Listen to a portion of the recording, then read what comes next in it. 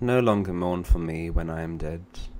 Then you shall hear the surly sullen bell give warning to the world that I am fled from this vile world, with vilest worms to dwell.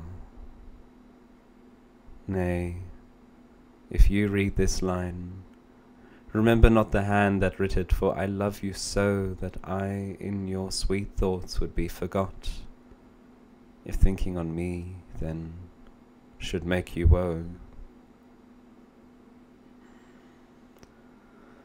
Oh, if I say, you look upon this verse when I perhaps compounded am with clay, do not so much as my poor name rehearse, but let your love even with my life decay, lest the wise world should look into your moan, and mock you with me after I am gone.